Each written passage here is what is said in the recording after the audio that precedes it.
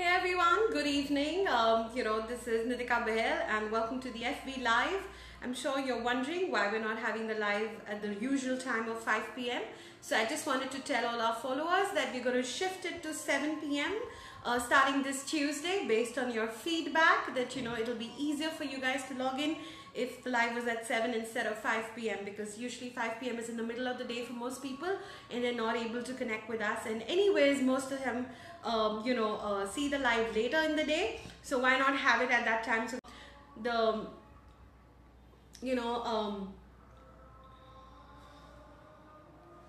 so I'm sure you've heard of is what is it that is the to have everybody else who's here. So I'm sure you're wondering, what is the formula of manifestation? And I'm sure you've heard this, that your thoughts lead to feelings, lead to action, lead to results. What that means is that if your results are not what you like in life, if they're not what you imagine for yourself in your life, if you would like things a little different in your life, then obviously what you need to begin by changing is your thoughts, because that is the root which is creating the fruit, which is your results, right? So your thoughts are the bottom line. Hi Aniket, good to have you. Bottom line of what really creates the results in your life, right? So the question is, if we are not in sync with the kind of results I want to create for myself. So maybe in my life I want to create, let's say, $1 million, okay, but I'm struggling to meet ends, or maybe I'm doing well, maybe I'm making maybe 10% of that, but not to what I want to create. So obviously there is a gap between what I'm thinking and what I want to create. Unless and until I can align, wherever you are, as far as your mindset is concerned, creates your reality. It creates the kind of people you meet, the kind of people that bump into you, the kind of experiences you have, the kind of emotions you deal with. They're all at a certain vibration and they manifest a certain kind of a reality. Whereas if you want to change your reality and change the things you've manifested, you got to work on your mindset. Now the question comes, which part of the mindset you want to work on? So let's look at an example. Let's say would you agree that every single person wants to be successful? Say yes if you agree.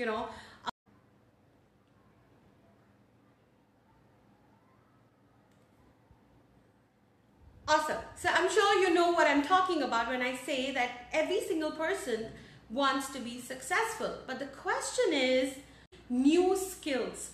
Acquiring new and more skills which means it's going to double your chances of success. And when the compounding effect of acquiring new skills is so good that it can enhance and exponentially increase your chances of success, why is it that people don't work or don't try to get more skills or acquire new skills beyond their school and college? Most people stop educating themselves, stop personal growth, with the college degree itself, because they're frustrated and they're like, limitations that they create for themselves. Some people say, I'm too old for this. Some say, I'm too young for this. Some say, I'll do it after. Because if it was in your priority skill, you would do anything and everything possible to actually acquire those skills, right? The third thing is, a lot of people believe that I am born in a certain way. So there's a beautiful book written by this lady called Carol Dweck, and the book is called Mindset, and she talks that people come from primarily two mindsets. People believe either I have a fixed mindset or I have a growth mindset. Now what does that mean? People who come from a fixed mindset believe that they are born in a certain way and there is only so much or a small bandwidth within which that they can play around or change their skills or change, or they can even acquire skills within that bandwidth, so I'm born in a certain way, I'm not born in talent, but I'm willing to learn, right? So there's a typical mindset difference here is fixed versus growth. So if you come from a growth mindset, chances are you're going to be very open to learning new things, acquiring new skills, acquiring new traits, changing behavioral patterns, and put yourself on road to success. The second big mindset which comes in the way of building massive results for yourself or huge success for yourself is, how do you view a setback or a failure in your life?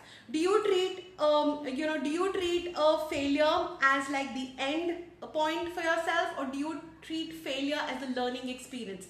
Do you treat an event in life which has completely shattered you as the end of your life, or do you treat that event and say, what can I do and what can I create out of this experience, right? So every time we are dealt with a failure, and I think, you know, one book I want to recommend here is a book by John Maxwell. The book is called Failing Forward, and it's a life-changing book because it's going to teach you how do you want to view the failure aspect in your life. You know, can you learn something from it? And one of the things that, you know, I always tell my clients is that every time something doesn't go as per what you thought it was, can you at least use that opportunity to launch rockets of desires as to what is it that you want to create, and how far are you from reality, and what can you learn from this experience that's not doing. So always processing information that's there, you know, around you. So two, again, huge mindset shifts, one around skills development and second around you know, dealing with failure. And I would like to point out one more thing here. You know, a lot of people, enthusiasm, for example, is common, and Angela Duckworth writes about this in her book called Grit, and she says, you know, that enthusiasm is very common, but endurance is rare. And to be successful in life, or to create what you want to create for yourself in your life, you need to endure. And you need to endure good days. You need to endure bad days as well. You need to endure times when you're doing really well for yourself. And you also want to endure times when you're not doing so well or not going as per plan. And use that opportunity to launch a rocket of desire and say, you know, this is not what I want. Something else is what I want to create for myself. Right? So that is very, very important. Of course, there's tons to be, you know, to unlearn and relearn when it comes to mindsets. You know, there are mindsets around money. I think money, wealth and abundance are the most misunderstood words in today's times. And very interestingly, you know, there's a concept we learn called the misunderstood word theory, which says that if there is a word you have misunderstood, chances are all your ideas around that word are going to be you know, are going to be wrong, which means the life you're going to create because of those ideas will also not be in sync with, you know, a perfect life, or what is it that you would have ideally liked to create. So it's very important to change your mindset around money, wealth and abundance. Very important to change your mindset around your own self-worth, you know, how you view yourself, you know, your whole quotient of deservability. Your whole mindset around dealing with emotions. Do you get scared with them, or do you, you know, are you able to process them? So that's again another big issue which needs to be looked at. Your mindset around relationships.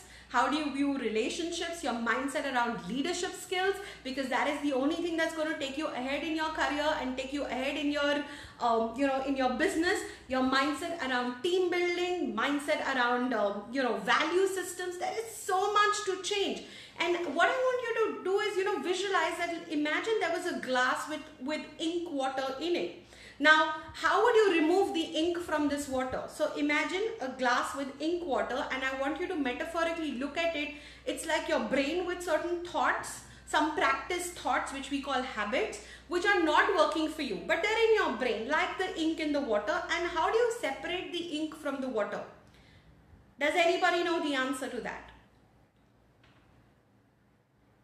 The only way you can separate the ink from the water, of course, one, you can say I can throw it, but unfortunately you can't do to your subconscious mind and throw it away and say I'll get a new one. You can't do that. But what you can do is, if you keep putting more water into this glass with ink water, with time, slowly and slowly, it's going to dilute and you're going to have clear water.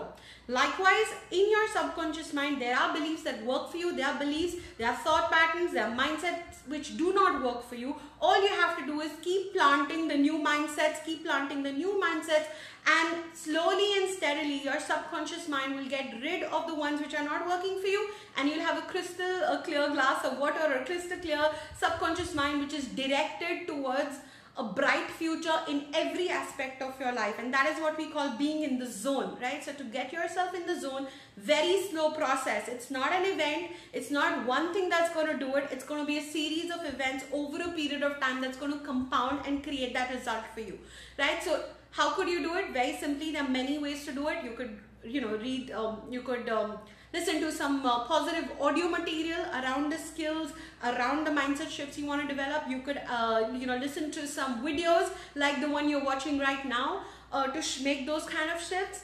The third thing you could do is attend some seminars and workshops which can do that shift for you.